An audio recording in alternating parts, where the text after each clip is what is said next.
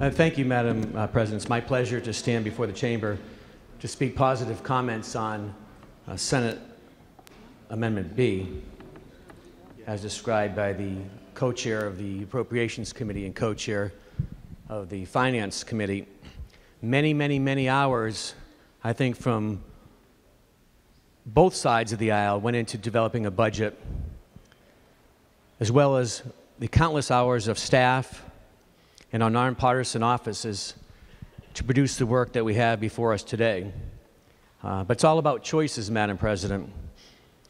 And folks keep asking, why is it taking us so long to pass a budget for the state of Connecticut? And in fact, I think somebody's keeping a calendar count on how many days we've gone without a state budget.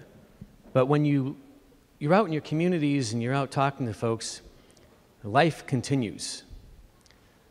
But what they're afraid of is the future. And that's what budgeting is all about. It's setting priorities. It's making sure that folks can rely on predictability and reliability. And unfortunately, those have been absent from the last few budgets that have been adopted in previous biennium cycles. And I'm not even counting the 5 or 6 budgets that were done during the last year. Because we've heard things like, well, the revenue estimates didn't meet the expectations that we thought would happen when we passed that increase. I get it. But at some point, people can't rely on the facts that we're delivering to them. We shouldn't be relying on those facts to some degree because they don't meet their expectations. So every single time you try to build something off of a projection, when you're increasing something and it doesn't meet there, you're going to be in the same shoes. So I think the Republicans took a different measure this time, Madam President. And as outlined by my colleagues, we're proposing a budget with no tax increase. And we find efficiencies within state government. We reduce the size of state government. And I applaud Governor Malloy when he speaks of the size of state government, that he's been able to reduce it during his tenure and your tenure in office, Madam President. But we'll take that another step further. And we'll actually reduce the size of the legislative branch of government. We believe that's the right thing to do. How can we set an example and be leaders in the state of Connecticut if we are afraid to reduce our own branch of government? So we do that in our budget. When the Speaker revealed his budget at a press conference a couple days ago, my inbox was inundated with emails from first selectmen, mayors, town council members, all very upset at the proposed budget that was going to be debated before the General Assembly. They were most concerned initially about the cost of the teacher's pension being shifted to the municipalities. And while I can appreciate the fact that the other side of the aisle came back and said, well, we won't pay the outstanding obligations under Senate Amendment A, we're just going to pay the current costs of the teacher pension plans. Under the guise that the state has no control over the benefits offered to the teachers or the salaries offered to the teachers because that's done at the local level. But this system has been in place for decades. And it's due to our own fault, our own inability to plan and budget for the cost of the teacher pension plan that got us into this situation. So we don't shift that responsibility onto the towns. And the towns have said, if you're going to make us do something, give us a seat at the table. Well, doesn't that sound like a common themed argument in this building, especially when it comes around budget time? Give us a seat at the table. While Republicans negotiated with Democrats over the course of the summer, it got down to the point where there were separate conversations. And I knew we talked about dual tracks, that we would negotiate with the governor's office as well as negotiating with our own party and as well as negotiating with the Republicans. But at the end of the day, we're all in this together, folks, because every single one of us will have to cast a vote, a yay or an nay, and every single one of our constituents will have to deal with the fact with whatever we pass. Last night, when Senate Amendment A was delivered to us, we heard the highlights.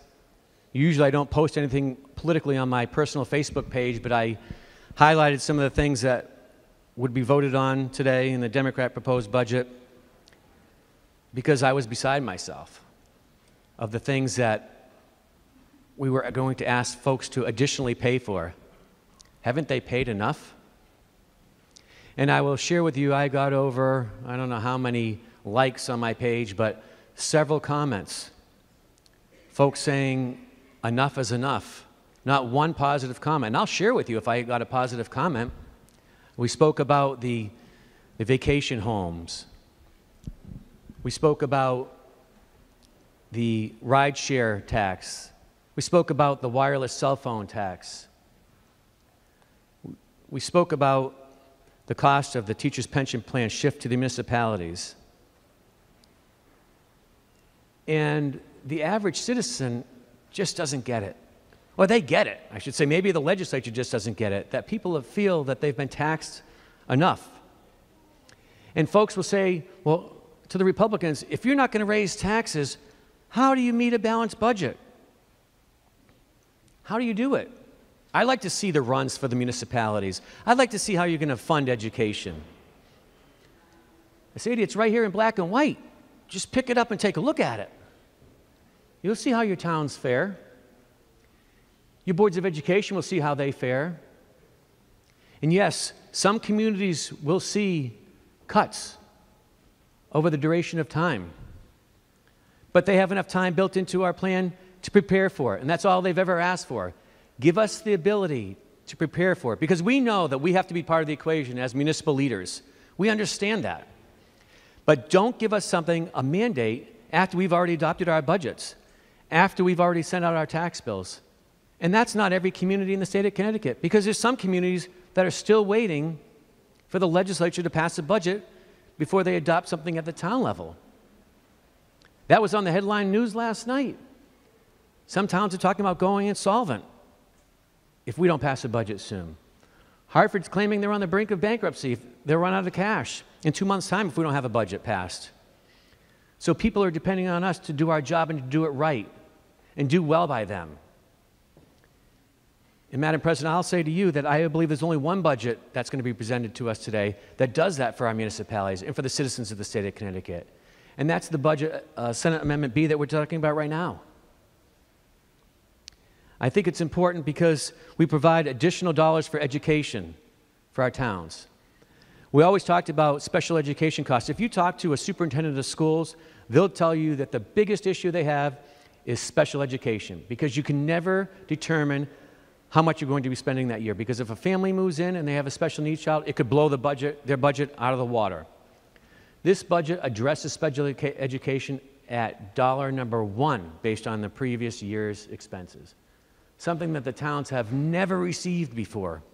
This is a budget that we believe under educational cost sharing addresses the lawsuits which got us into this situation, Horton versus Meskel, and the CJEF lawsuit that is on current appeal by the Attorney General's office. We address those things. We supply and maintain our municipal aid to our communities. We talk about infrastructure and how we need to rebuild our roads and our bridges. Well, our towns are under the same auspices. They have the same mandates by their towns. I don't get a phone call or an email about a pothole in my road. But guess what? My first selectman does. My mayors do. They hear about it. And they haven't received their town aid road yet assistance. That comes from us. We maintain town aid road in our budget, so our towns can do the type of infrastructure needs that they do for enhance the transportation needs. In fact, as part of our transportation strategy, it's fully funded in this budget. We're able to do the long-term projects that we talk about year after year after year. Well, the time for talk is over and the time for action is now. All you need to do is push that green button. When you go back to your communities this evening and people ask you, how did you vote on the budget? You should be proud to say, I voted for a budget that doesn't raise taxes. I voted for a budget that pays for transportation, pays for infrastructure, maintains predictability and reliability for our municipalities. increases education dollars. That's the budget that we're going to be voting on in a few minutes. And I'd ask each and every one of you to think long and hard when you cast your vote on this budget. We also have very many senators who have state parks in their district. In fact, on a bipartisan basis, we created a tourism fund, if you will. And this provides a mechanism for those monies to go in to be able to maintain the parks and the great tourism, because we live in a great state. As we witness disasters all across our country, from mudslides to hurricanes to tornadoes to earthquakes. Well, in Connecticut, we may get a nor'easter, but guess what? Our DPW crews do a hell of a job, and the roads are cleared up in 24 hours, and we go about our business and our daily lives.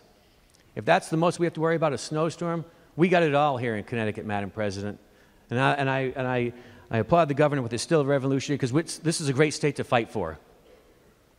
We've got the mountains, we've got the ski slopes, we've got the ocean, and we've got the beaches, and everything in between in the state parks and the camping. We have historic villages. We have a beautiful science museum, which, if you haven't had a chance to go see, the technology and the future that's shown in that case, showcased, is amazing. These are things that we can all be proud of. These are things that our budget supports. I dare you to go and find something in our budget that smells, because there's nothing in there. Find something in here that says, this isn't good. We talk about structural changes. We address those structural changes in our budget, because we know if we don't put structural changes in place now for the future, it's a never-ending cycle. And you know what happens when we see never-ending cycles?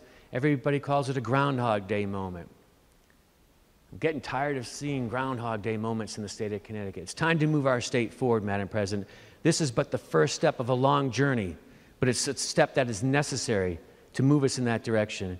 And I ask each and every one of you to please support Senate Amendment B with a yes vote. Thank you, Madam President. Thank you. Will you remark further?